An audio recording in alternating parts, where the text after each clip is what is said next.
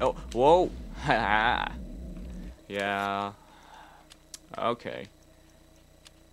Dispel magic. Oh, no. No, no, not the 3-point. Yeah. Oh yeah, wait. I already know what this is. It's Red Gamor and something else. I'll go through it. Yeah, that one.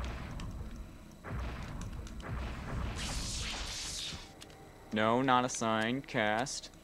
And no, you don't want to use the Mantarok one. Otherwise, that'll dispel our sword enchantment.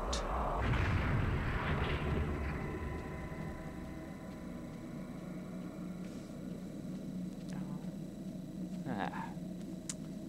Oh, and would you look at that? A dead body. But, before we examine it, this might be a pretty smart thing to do. Oh, no, no, no. I already know how this one... No, new spell.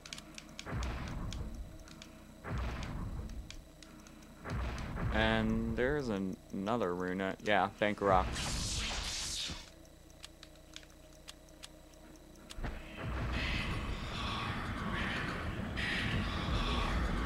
Okay, just in case something attacks us after we look at this. Which it will. I've seen other Let's Play of this before. Paul's only ally in the fight against the darkness. His soul no doubt lingers, fused to the altar on which his life has been taken, watching over his own rapidly cooling corpse. Feeling all hope escape him, Paul's situation is suddenly 1,000 times more desperate than before. Now he is alone. Alone against the darkness. Oh no! You are a clever man, Brother Luther. Wanting answers to clarify your new position as fugitive. You seek them out, and this is what you find. Yes.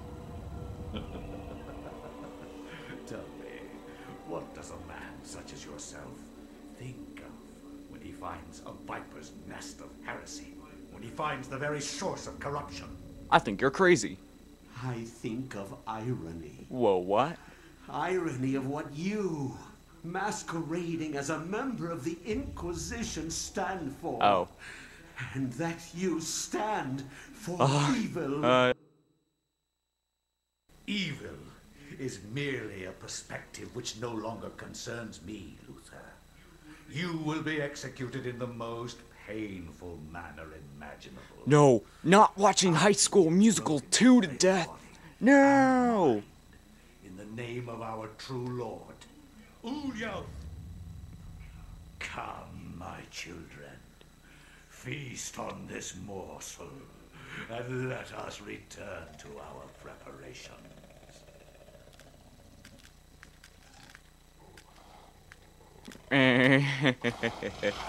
Oh, you're probably thinking, I'm screwed against 2 of them. But guess what else that I'm thinking? I'm not. Oh, yes, and we lose sanity. Well, we lose health, actually. Come on, come get me. You can't get me.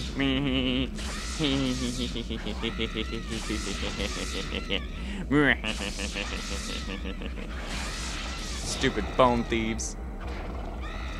You are so stupid, you with your all like, oh my god, we can get him even though he's inside the damage field.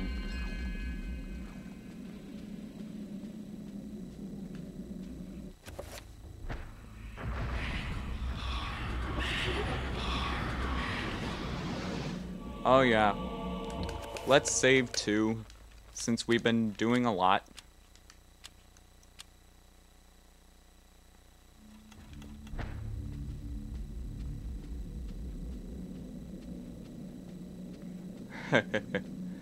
Ah, yeah. I'm still not gonna get over that stupid sanity effect. Yeah, sure. Use the invisible key. What? How come you're not in here?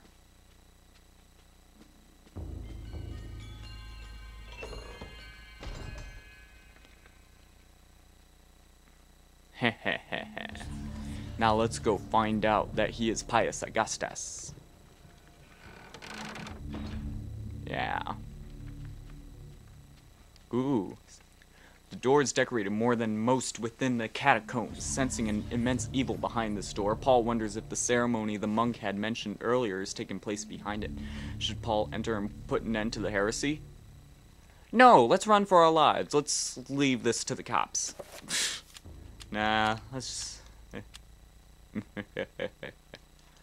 Because I remember fighting the big guy.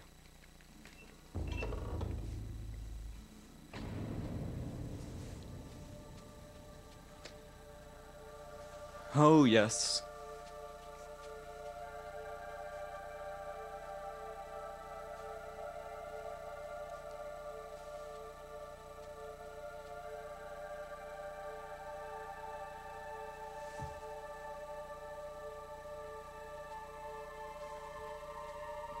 Why isn't anyone talking?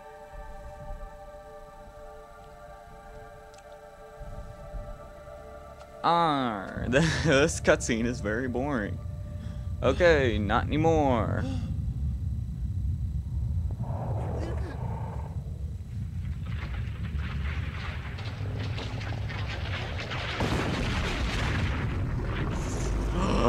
Oh no. Not him. Oh no. Oh, wait a minute. He's not so tough. This is the one that seeks to do combat with me. Your task, my liege and greater guardian, is to guard this place. Do not worry about this worm. His kind yelps in terror at the sight of your mightiness. We will dispose of him ourselves. He can't beat me. He only has one testicle. And I have... Okay, never mind. I lost a bet. If I am to guard this place, then I will do it as I see fit. Be gone. Leave me. And I will guard the artifact as you have instructed.